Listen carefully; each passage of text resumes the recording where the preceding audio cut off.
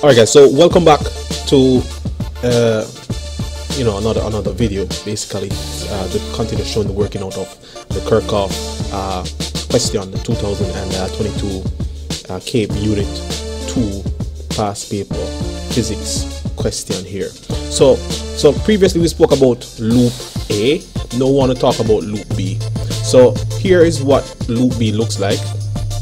Okay, in loop B I would have chosen that my current is flowing clockwise, so therefore I2 will be flowing through R2, R3 and R4 respectively.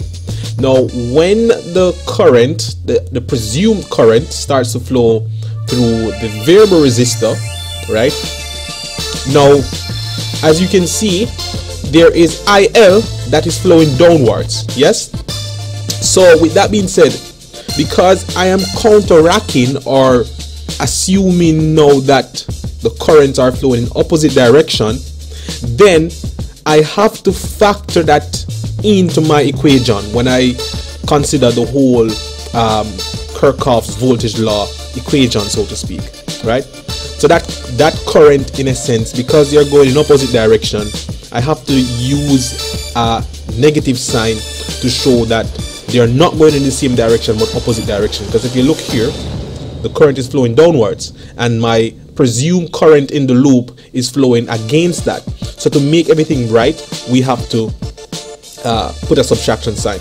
So to continue, we would go straight into talking about the sum of the EMF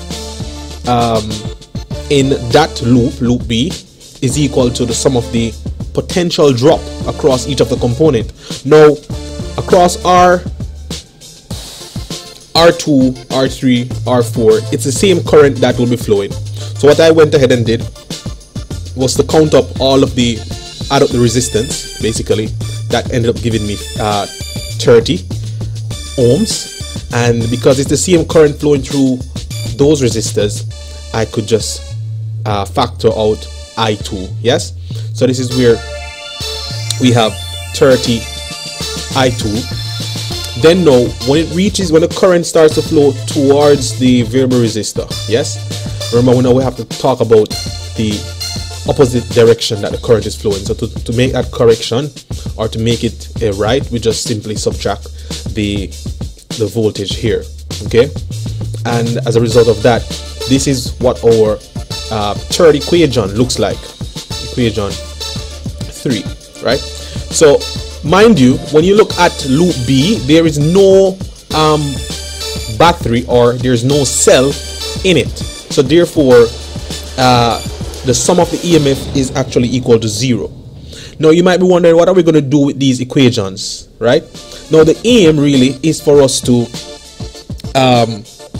find the value of IL, yes, and so we're going to use some method of possibly substitution and see if we can best figure out what IL is. Yeah, so this is what we're going to do here.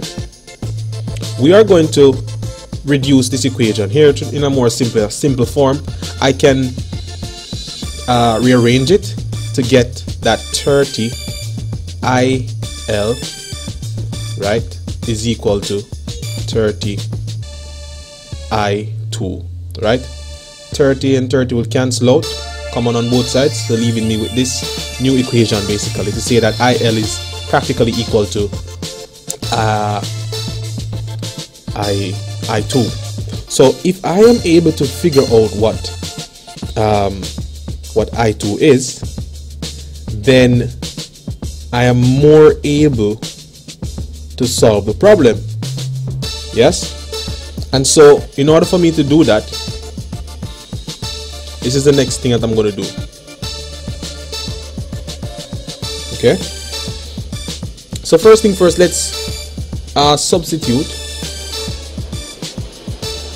We're going to substitute I1 in the equation 2. Yeah, so remember from Kirchhoff's first law, current law, it says that I1 is equal to